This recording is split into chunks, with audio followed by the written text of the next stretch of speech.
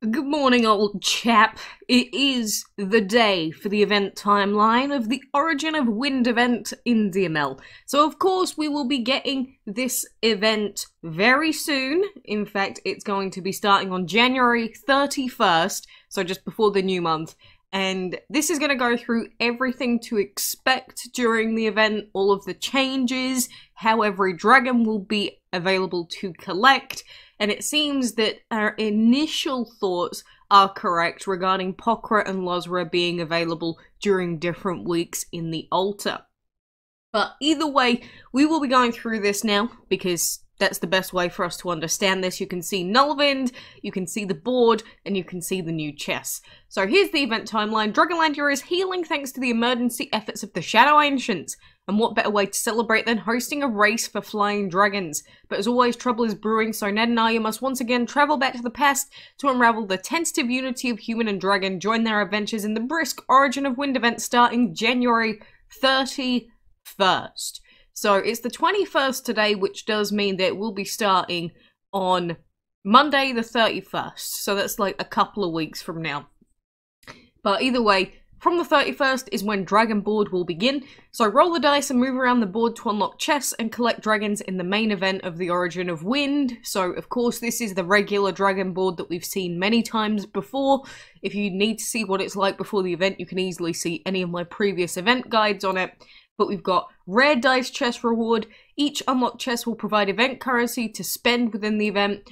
Epic dice chest reward. This time you'll find something new and different in these chests. Silver horns are not only loud but valuable as well. Exchange this new event currency for useful rewards in the ancient market or even for the brand new swift pixie dragon. So we can't get pieces for an epic dragon anymore out of the chessboard reward chests. Instead, we're going to be getting silver horns, which are going to act like holy talismans for these dragons in a way. We'll see a little bit more about that when the event comes out. And then ancient dice chest rewards. Fovan dragon pieces and enchantment materials with the ancient dragon guaranteed after 220 opens. Once the dragon is unlocked, this chest will provide extra enchantment materials. So Fovan, I believe, is that fire dragon, and so that does mean that he's going to be the main board reward dragon, which may be a good or bad thing depending on how easy you find the event or how often you can log in, but he is guaranteed after 220 opens still, so that is something to remember. Trade offer. Tap the shiny new trade offer icon to exchange your event currency for rare, epic, and ancient dragon board chests, as well as double trouble points. Should you want to spend less time rolling the dice, the number of goods received is always the same. And this, again, is the thing I'm worried about, because if you'd have just rolled, you may actually receive more than this trade offer gives you. So I'm not sure if this is actually going to be a good addition or not, or if it's actually just going to screw people over during the event. We'll see for sure when it comes out, but this is something I'm not really too sure about, and I'm not too keen on. Double Trouble Battles. Breeze through the story of the Origin of Wind with the Double Trouble Battles. Score double rolls of the same number within the Dragon Board event to advance the Double Trouble meter and defeat challenging battles to collect ancient tickets and unlock the final reward, the returning ancient Oi'ra. So this does mean that there is an ancient available in Double Trouble, which is actually kind of neat. And Oi'ra is a dragon that I personally need, so for anyone else that needs it, Double Trouble is going to be a big thing this time for a lot of players, I can imagine. And then we've got the Ancient Market.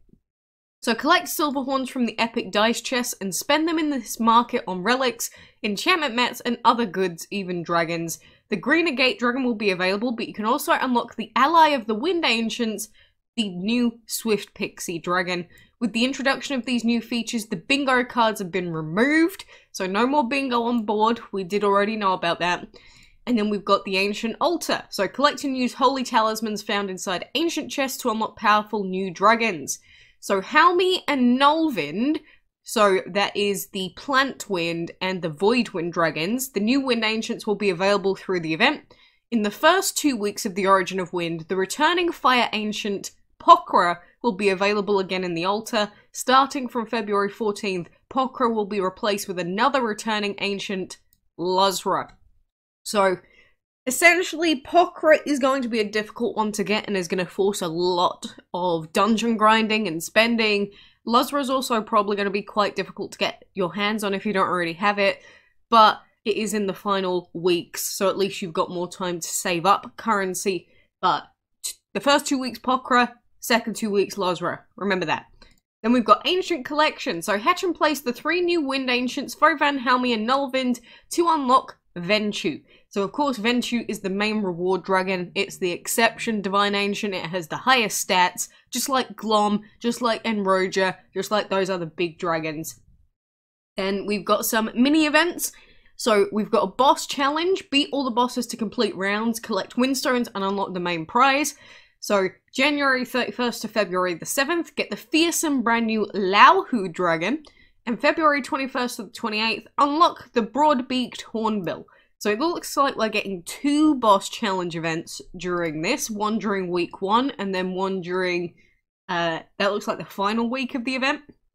And then Desolation Station. Hatch and place the Swift Pixie, which is the new dragon, Orange Wing, and Laser Hammer dragons before the event ends to unlock the legendary Wasteland dragon, so that's a returning legendary. Country Craze, Cake Craze from Feb 7th to 14th. Collect ingredients, bake cakes, and unlock milestone rewards and windstones with the Proud Patriot dragon as the main prize. So there are going to be windstones in there. And then Wanted Dragon solo event. Go on a solo adventure to collect windstones and unlock the Jade dragon. So they're also a returning dragon. And then we have Blitz Breeding, because this is going to be during Valentine's Day and everything like that, because obviously February. So Love is in the Air, February 7th to 14th. Match the Hearts dragon and the Patriot dragon to breed the Valentine dragon. And then 14th to the 21st, match the Posh dragon and Potion dragon to breed the Puzzle dragon. Feb 21st to 28th, match the Earth Spirit dragon and the High Priestess dragon to savor the flavor of the Blueberry dragon. So that's going to require that dragon of the month. And then special ancient dungeons. Each week through the Origin of Wind, we'll be running special editions where you'll find ancient tickets inside every chest. That's normal at this stage. And then there's going to be a catch-up dungeon. You'll have a second chance to finish off any dragons that you may be missing. So it's got Helmi, Nullvind, Fovan, Luzra, Pokra, and Earth Spirit dragon pieces. But do not ever guarantee, or don't ever leave it until the catch-up dungeon to try and get yourself a dragon, because catch-up dungeon is very random, and the pieces it gives are usually very low, unless you get really lucky. But it's much better if you try and dungeon grind rather than relying on catch-up dungeon, as in dungeon grinding during the other weeks. Don't rely on catch-up dungeon. I mean, do so at your own risk, but it's not a good idea usually. Usually you'll end up missing out if you're like, even say 20 pieces away. You won't always get them. So that's my warning to you. So all things considered, it sounds like an old school Dragon Board event, an event that we've seen many times, except the main thing is that the epic dragon pieces are now gone, and instead we've got like 2 sets of talismans in a way. And at the same time, we do also have the ancient available, Oi'ra, in Double Trouble. They haven't mentioned anything about a different ancient being available by when you finish collecting Ventu. There's another ancient available, so I'm not sure if they've removed that or not. But having the ability to get Oi'ra again is also fantastic for players like myself that never got it before. So there's a lot of dragons that are returning in the upcoming event. And I mean, in terms of the ancients that I've got, for example, I'm missing quite a few of them, but Pokra returning is going to be a really big one for a lot of people, because lots of people need Earth, lots of people need Fire to finish off their dungeon teams, and they need Ancient, so Pokra is a really good option. Oi'ra does have water, but the energy is also useful. It's not quite as essential as some other elements, but Oi'ra is still a useful dragon if you put the right sigils on it. And Luzra, unfortunately, does have that shadow element, which is a little bit eh. It does have light as an AoE, which is still useful. There is Luzra. But I don't know, Luzra, I just don't like light ancients as much as I like fire. Well, just light users in general compared to fire dragons for dungeon use. Like, light in itself is better for, say, arena, and dealing more damage, because not many things resist light, whereas lots of things resist fire, but that's sort of the reason why I like it, because in the dungeon we've got those weak attack quests, and if you have a fire user, you can get those done really nice and quick, especially because it is AoE. So you're going to be hitting multiple targets at once, and especially during fire dungeon weeks, that means that you're probably going to end up clearing those quests super easily. The problem is if your only area of effect user is a light dragon, because in that case, you're probably going to struggle with those quests quite a lot.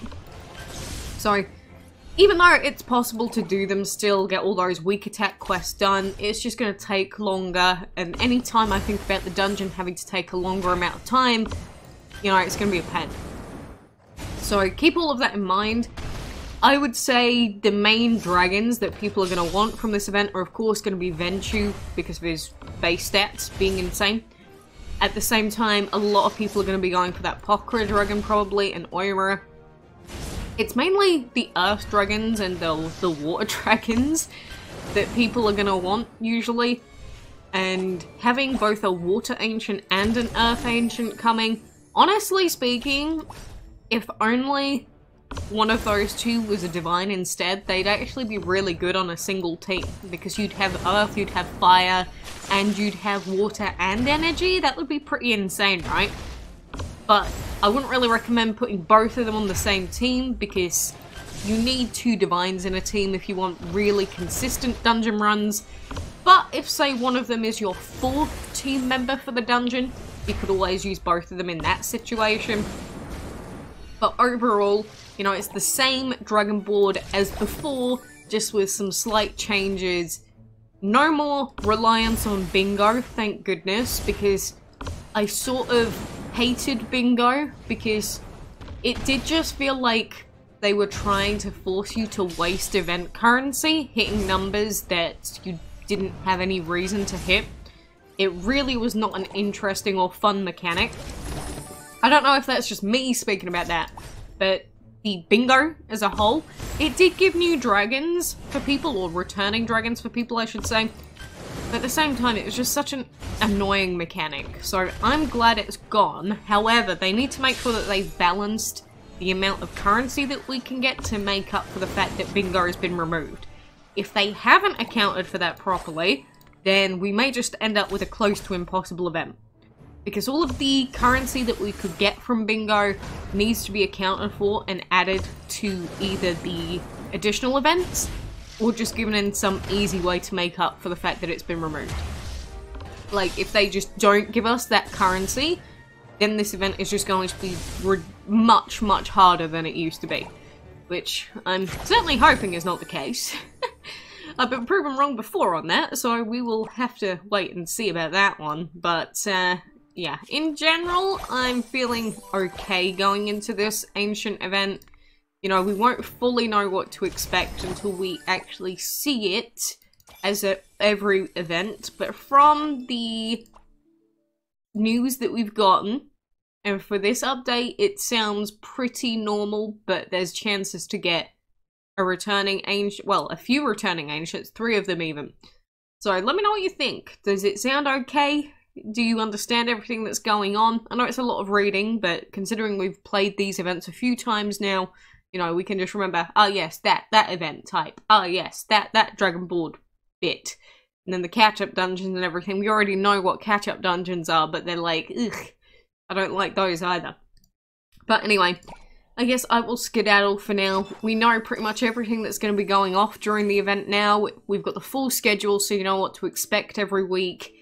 The only question is, can you get every dragon, or which dragons are you actually going to be going for? Pokra is going to be a big pickup for a lot of people, but, you know, I could say that 8 times and people would still pick a really bad one, so it's pointless me saying it 800 times. But anyway, for now I appreciate you being here, and until next time, I do hope to see you then.